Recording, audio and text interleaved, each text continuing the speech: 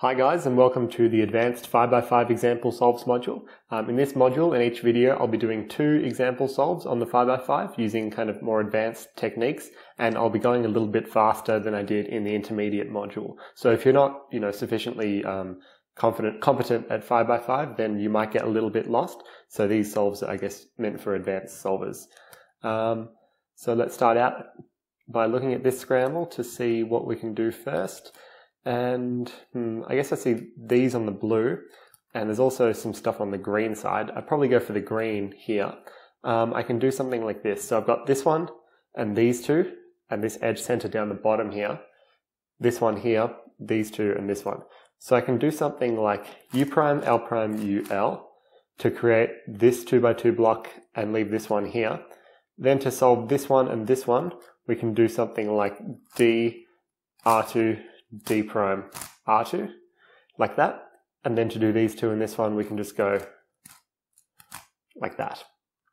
Now, I guess because I have these two and this edge here, what I can do is create a 3x1 on the top by doing something like MU, M prime. And then we can do something, I guess, similar. We can go, to extend this to a 2x3 with these two, we can go F, M, U prime, M prime, like that, which preserve these three, and then I'll just insert those as normal. Then, looking for my next center, I see all these yellow pieces here, so I'm just kind of inclined to go ahead with the yellow side. So we can do something like L prime, U, L to create those, then R prime, and then L, F prime, L prime to create this 2x3.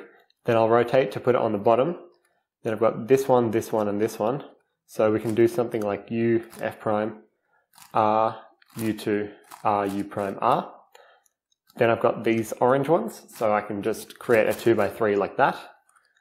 Then my last 3 orange centerpieces are here, here, and here.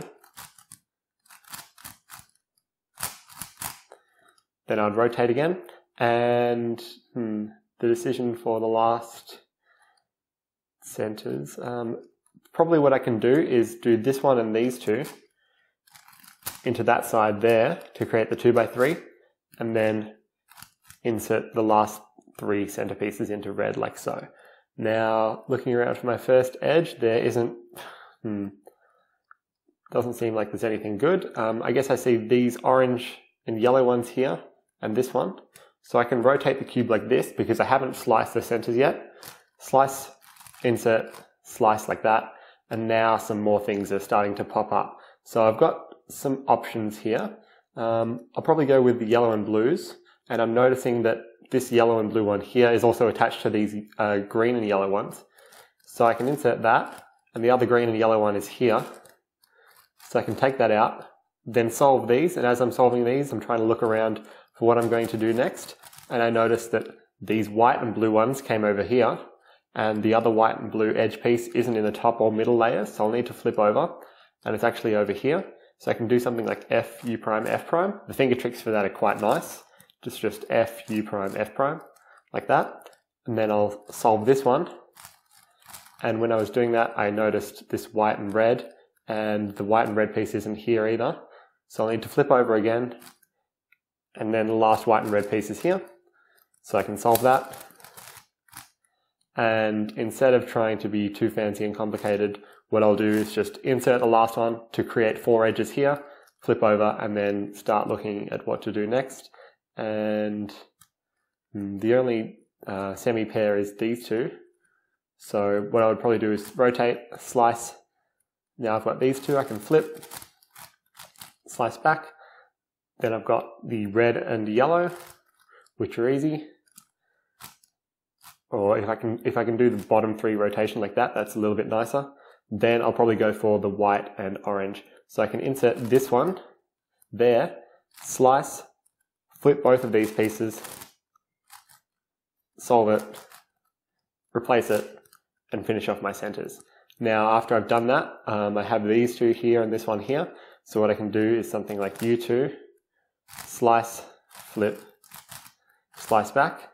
And now I'm noticing that I have literally, I have no midges attached to their wings on these last 3. So what I can do is do M prime, U2, And before I slice back, I notice I've got this block and this one here. So I can slice this one back, then flip this, and then slice back to complete that. Now I've got my last two edges case. It's just, we've got a flip midge on both edge pairs. And then I'll go ahead and do my 3x3 stage.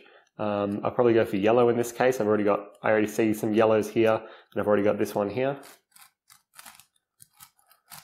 And in this situation where I've got a corner solved like this, I'll actually try and find the other corner, the corresponding edge piece, so that I can insert it and make an extended cross using keyhole. Now I've got this pair. I guess I could go for this pair. And then this pair. And I've got winter variation. And then an R permutation.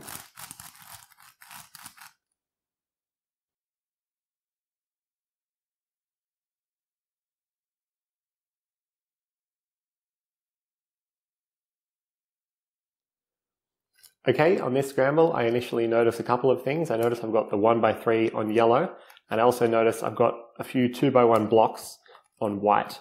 And I think, well, the 2x3 on white is actually easier to create than a 2x3 on yellow. It's just going to be 3 moves, so we can do something like R prime, U prime, R2 with the R's as wide moves.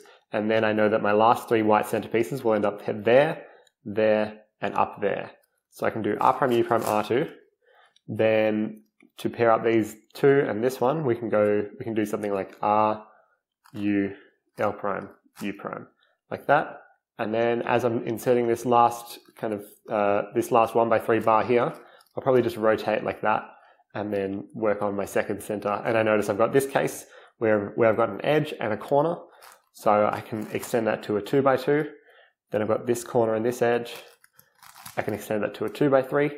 And then the last 3 yellow centerpieces are here, here, and here. So luckily I didn't need to look over the back here. So I don't need to rotate either.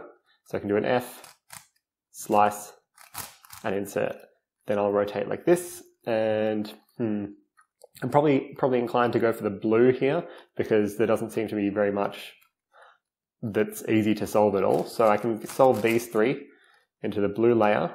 Then I'll rotate like this probably. Solve this one. And then solve this one. And I'll take out this corner center as I'm doing it. So now I can pair up these last 3 blue ones like that, and then insert them down to the bottom. Now my 2x3 on orange is going to be pretty easy and really easy to finger trick. So I can do these 2 and then these 2. So I can go F, R, U prime, R prime, F, R, U prime, R prime, F. Flip to the bottom. Pair up my last 3 orange, and then insert those. Now here I've got a 2x2 block, a 2x1, and a 1x3. So this is going to be a really easy last 2 centers. So I can do something like U prime, F prime, R prime, F prime, R2, U2, R prime, like so. And then it's time to start pairing up our edges. Now I've got these two wings attached to one another, the orange and green, and the orange and green wing, orange and green midge is here. So I can do U, L, slice, and then I'll probably go for the white and blue, I suppose, because I have the 3 pieces easily visible. There, insert this one into the back, and then slice like so. Now I notice I've got these 2 and this one, so the red and blues. So slice, insert, slice, flip, slice back, and then I've got these 2 orange and blues, and the last orange and blue one is here. So we can do something like F, R prime, F prime, R, slice there, R prime, U, R, slice again, and then what I did notice was this green and yellow one came back here, so I can do something like rotate, R prime, U prime, R, and then as I'm doing a Z2 rotation, I'll do a wide U2 to solve these 2 together, and also be looking around the top layer for the last green and yellow one, which is over here. So then I can do something like F, U prime, F prime, slice, and then I notice I've got this block, the red and green block, and the red and green piece is back here. So I can go R, U, R prime, D2, like that. And then I notice I've got this tredge here, which is flipped. So I guess because, even though it's a little bit inefficient, it's probably easier for look ahead to just take this one out randomly and then go ahead and start solving this TREG by slicing, flipping, and slicing back. And whilst I'm doing that, I'm looking for the last edge that I'm going to solve, which is going to be yellow and orange in this case, because I have these two and this one here. And then take it out and resolve my centers. Now, the first thing that I see this case where I have these two and this one here, but that's not great.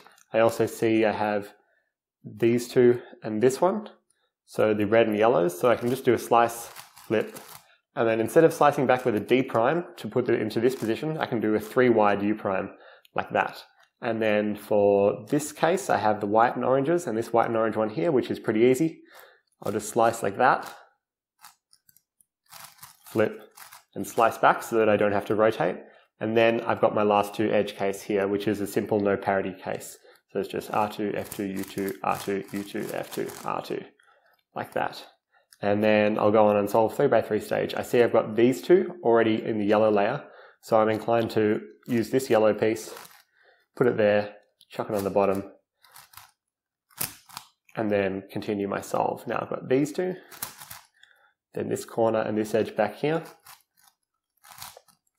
then probably solve these two into that slot, and then this one, winter variation, and a G permutation.